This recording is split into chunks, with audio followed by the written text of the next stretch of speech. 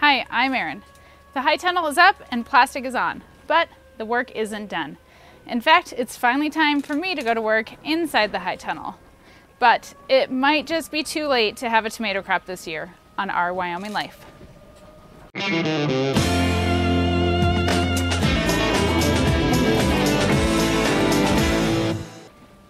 Typically, I plant tomatoes in the high tunnel sometime between April 15th and May 1st. This year, it's the beginning of July, and tomatoes are not climbing their way up to the top of the high tunnel.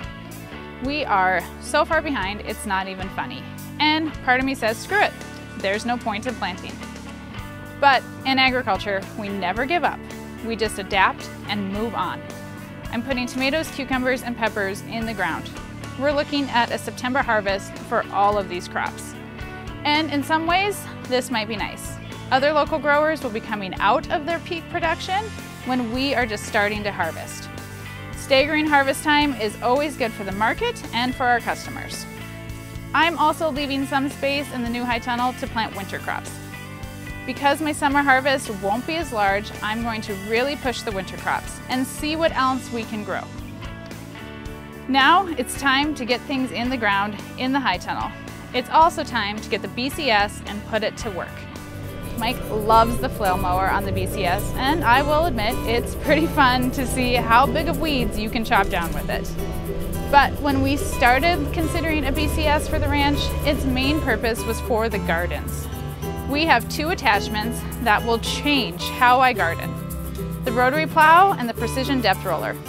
Every time I use the BCS, I am amazed with how well it performs and how easy it is to use. Even though it looks extremely complicated, once you become familiar with the tractor, it's a breeze to run. The flail mower is hooked up to the tractor, and we need to drop it off so that we can hook up the rotary plow. It's as simple as lifting a pin and backing away from the mower. Then it's into the shop and we can finally put the tires on the right way. The BCS handlebars rotate 180 degrees. We rotate according to which attachment we are using on the PTO. The flail mower goes in front of the tractor, while the rotary plow and Precision Depth Roller go on the back. The PTO and gear shift controls get popped out and pull a lever, and the handlebars spin. Then we are able to back up and into the rotary plow attachment. The PTO is lined up, and once everything is flush, the pin can be dropped back down. And we're ready to head to the high tunnel. The rotary plow has 4 spiral blades that discharge the soil to the right side. And with multiple passes, a raised bed can be formed. There are many benefits to growing in raised beds, including warmer soil temps, increased soil aeration, decreased soil compaction, and hopefully an increase in our yield or harvest per square foot. Raised beds are a luxury that we've never had here on the ranch. We've always just grown straight in the ground, and that has worked just fine. But it's time to think of how we can increase our harvest yields in the future without increasing the amount of ground that we are farming.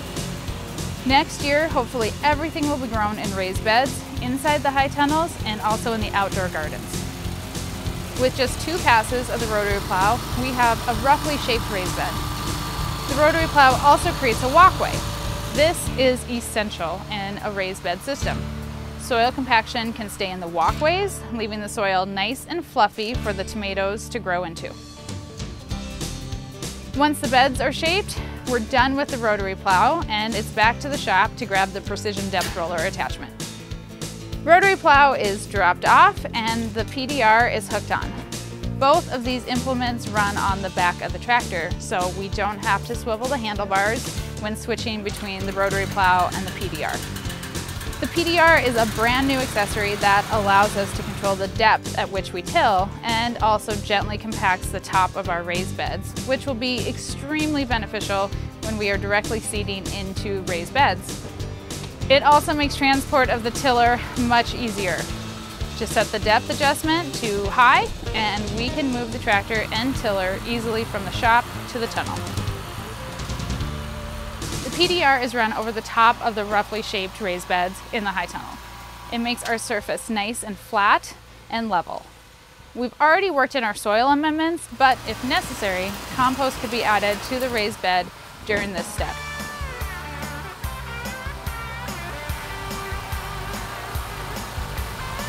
There's one more big step that we need to accomplish in the high tunnel before we can put crops in the ground. We need water. We didn't run water to the new high tunnel, but we have hydrants in the old high tunnel, and a simple garden hose gets water into the new high tunnel. Sometimes simple and cheap does exactly what you need it to do. Our friends Dave and Tammy are here visiting, and luckily for us, they find it fun to help us with our work. We put them to work hooking up water and laying irrigation. A 4-zone timer is how we automate our watering in both high tunnels. We've used this system for a few years and it works great. It's easy to run, affordable, and available at Home Depot. We also add a pressure reducer as it's recommended with a drip tape system. This year we have switched to a new irrigation system. We are using a drip tape system from DripWorks. We've used drip tape in the past, but this system is much higher quality and will give us better results and more consistent watering throughout the length of the rows.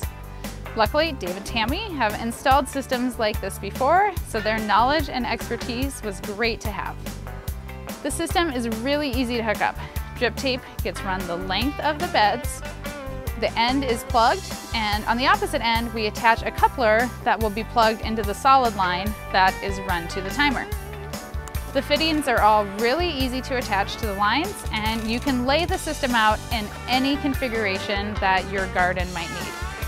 It's so easy to use that I wish that we had switched years ago.